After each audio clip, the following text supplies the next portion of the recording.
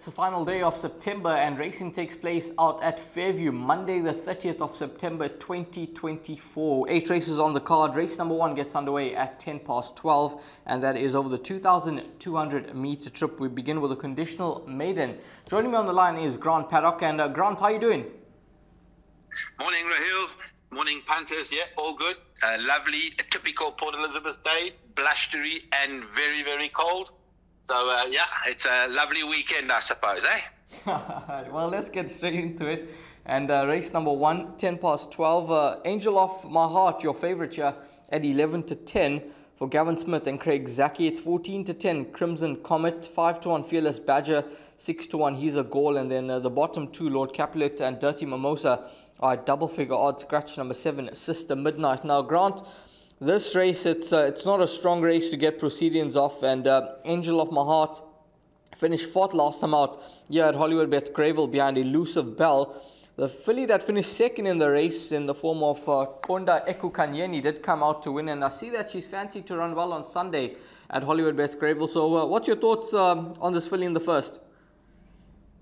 Yeah, she's got the form. There's no doubt she's got the form. But she's been Joburg, Durban, now Port Elizabeth in a fairly short period of time. So we've got to see how she goes. The stable is a little bit out of form at the moment. Gav's battling with a couple of, I think, 2 weeks without a winner, and that's it's almost unheard of for his yard. But he's going through quiet time at the moment. So, but you got to respect the form. The form is there. It's a bad maiden field.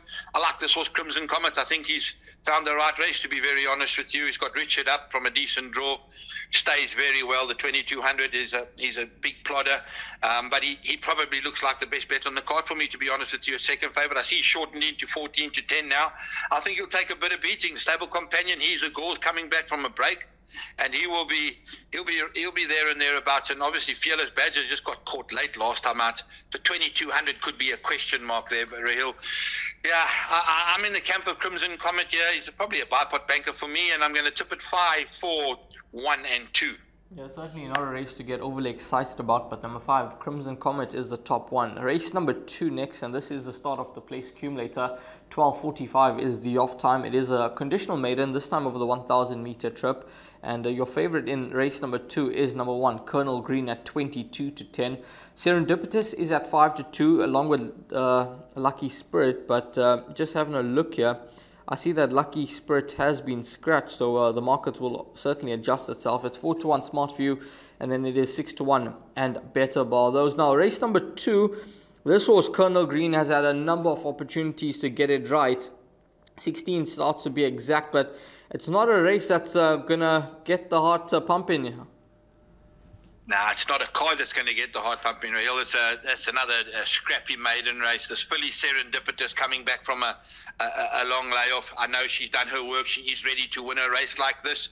The stable is quite confident of running a big race. Newton Heath from a 1 draw with Louis up shows a lot of pace back to 1,000 meters. That will suit him. I don't think the 1,000 meters trip will suit Colonel Green, actually. I think he needs it a touch further than that. And then Smart View shows a lot of early speed, and you'll probably find Richard trying to steal this race. He's got 56 on his back. He's getting 4 kilos from Colonel Green, and I don't think Colonel Green can give him 4 kilos. So Smart View should run in front of Colonel Green. Tricky kind of a race where I'm tipping Newton Heath to beat Serendipitous, Smart View and Colonel Green. Yeah, Newton Heath, the top pick for Grant in race number 2. That could be tremendous value at around 6-1 in the market. Loom Kotwa takes a ride for Gavin Smith. Moving along to race number 3 now. And race 3 will be the start of the pick 6. This is a fillies and mares 62 handicap over the 1,100 meter trip. 20:1 is the off time. Your favourite here is number 7, Jumbo Sana, at 3-1. Dawn of Gold, 3-1.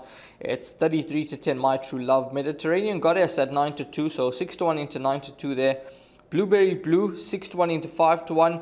De Janeiro, 12-1 into 8-1. And then Bretty is at 10-1. So it's quite a competitive market here for race number 3, the start of the pick 6. And Grant, what's your thoughts here? I see Jumbo Sana form update, ran 3rd, beaten 1 3 parts of length on Friday behind Marshmallow.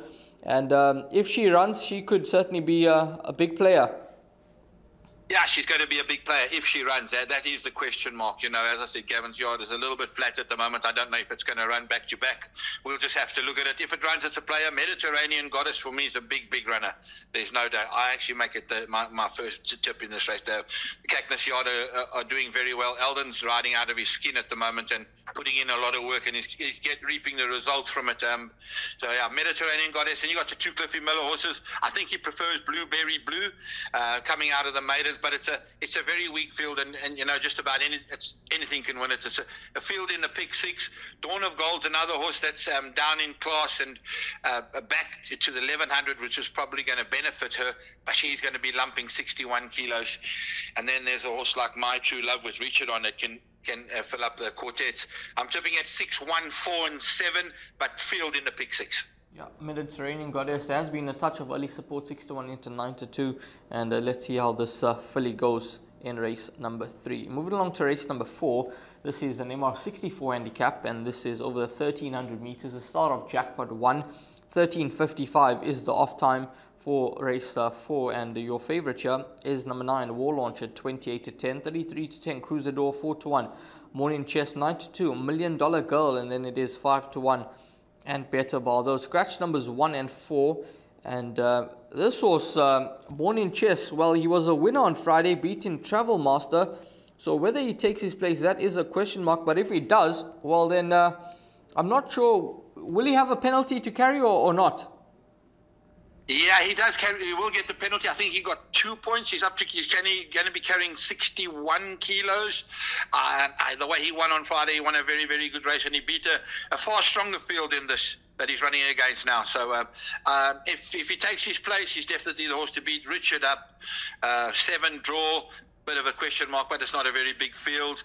Cruisador doesn't know how to run a bad race. He's a horse for the place accumulators, and then obviously War Launch and Absolute Noir are definite inclusions as well. I must say this horse number 2, Magic Prince, ran on Friday, tailed off, so I doubt very much he will take his place. But I still think Morning Chess, the way he won, if he pulled up sound and he takes his position here, he's going to be another hard horse to beat.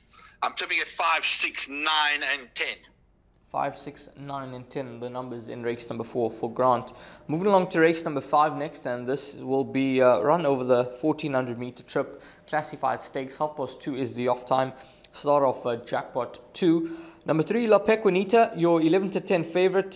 Commerson's Passion 7-2, Corandi 4-1, 5-1 Duke of Orange, and then it is 10-1 and better ball. Those Grant, race 5, your thoughts?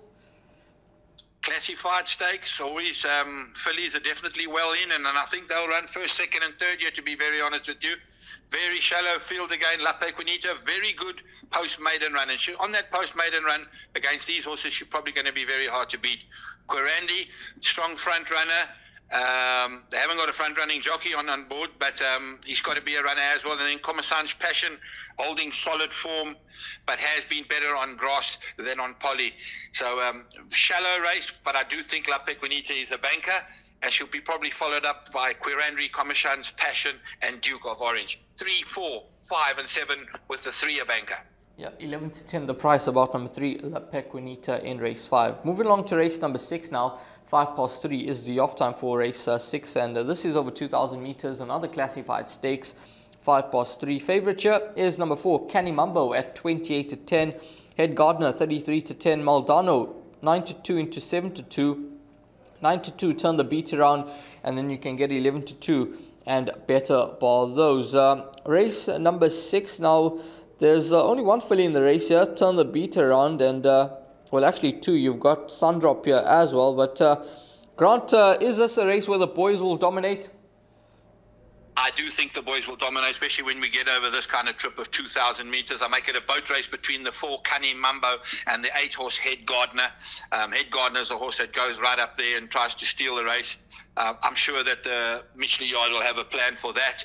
And then you've got Richard Ferry on Canny Mumbo. Put a line through his last run. He came back with a blood disorder, and he's definitely spot on now. He's working very, very well, jumping out of his skin. And I make it a boat race between the 2 of them, the 4 and the 8. Turn the beat around, will probably run 3rd. And then a horse like Island Master, who's just come out of the maidens but was hard pressed to win it, is going to probably run 3rd or 4th. I'm tipping at 4, 8, 1, and 7. Yeah, 4 and 8, the top two picks here for Grant. So they are the ones that dominate in the fixed odds betting market. Race number 7 next, and this is at 1540 over 1600 meters. It's an MR 63 handicap, and your favorite in race number 7 is number 4, Eat, Pray, Love at 8 to 10, 7 to 2, Great Times, 4 to 1, Breedy Baby, 8 to 1, and Better Ball. Those number 1, Union Rose is scratched, so it's a field of 7 runners now that remain. And Eat, Pray, Love finished 6th last time out, but at 8 to 10, she's certainly at very restrictive odds here, Grant. Nah, ludicrous. Absolutely ludicrous. I don't know what they're marking up on there, to be honest with you. Got beaten quite convincingly last time out in a merit rate at 62. This is a 63. And it's against the boys as well. It's not going to be easy for her. Got my value bet on the day here. I think the horse is at 20 to 1. Number 8, Captain's Walk from the Kelly Mitchley yard. I've been following this horse. He just needs to get a positive ride, and he'll run a massive race. He really will. In a field like this, he will not surprise me to win at 20 to 1 at all. I prefer Breeder Baby to Eat, Pray, Love, and if Kendall can get her to settle, and that has been a problem since they've been going a trip, she's going to run a big race. And Great Times is also in with a big chance as well from the Jacques Stratum yard from a 6 draw. I'm tipping at 8, 6, 2, and then 4, and I really think that Eat, Pray, Love is far too short in the betting. 20 to 1, the price about number 8, Captain's Walk, could be the find of the day here in race number 7 out at Fairview. Captain's Walk, let's see how he goes here for Alden Weber and Kelly Mitchley. Race number 8, and this is at 4:15. This is a conditional maiden for fillies and mares that will wrap up proceedings for us. 1600 meters is the distance, and your favorite here in race number 8 is number 1, Global Scene at 18 to 10. Number 6, Sierra Sky, 2 to 1, Royal Venus, 3 to 1, and then it is 7 to 1 and Better Ball. Those Beijing Boulevard is scratched, so it's a field of 8 that remain. Now, Grant, it is a lucky last. Your thoughts? Not too bad this race. I think there's only 3 horses that can win it. The 1, Global Scene, the 4, Royal Venus, and then the 6, Sierra Sky. I'm definitely in the camp of Sierra Sky. I think she's progressing nicely. She's having her 3rd run in PE, 3rd run in Poly, and Sean got off last time and said put it in a mile and she'll win. They've got Richard up. I think she's worth a bet at 2 to 1. The biggest danger is obviously Global Scene. I think she would have been better on the grass, and then obviously Royal Venus with the weight off her back. But I do think that yard prefers the 1-horse Global Scene. I'm quite strong in the camp of Sierra Sky. I'm tipping at 6, 1, 4, and then 7, Force Marky from the Cliffy Miller yard, who's having its first run here, coming in from Cape Town. Yeah, number 7, Forest Marky, could certainly be a big improver in race number 8 with the 2 draw marker aboard and the blinkers go on, so that could see this filly showing significant improvement on her overall form. We're going to move along to the suggested bet now, and Grant will take us through his suggested bet for racing on Monday out at Fairview. Grant, take it away. Thank you very much, Rahil. Best bet, race 1, number 5, Crimson Comet. The value bet, race 7, number 8, Captain's Walk. And the suggested bet, the place accumulator, is as follows. We open up with 2 and 5, by 1 and 6, by 5 and 6, by banker 3, by 4 and 8, by 4 and 8, by 1 and 6 for 64 Rand. 64 Rand, value bet there, Captain's Walk, race number 7. That's the horse that I think will certainly shorten and won't start 20 to 1, that's for sure. Grant, thanks very much for your time. All the best. Have a wonderful Sunday and enjoy the week ahead. Thank you very much, Rahil, and good luck to those punters tomorrow. Goodbye. All the best with racing on Monday out at Fairview.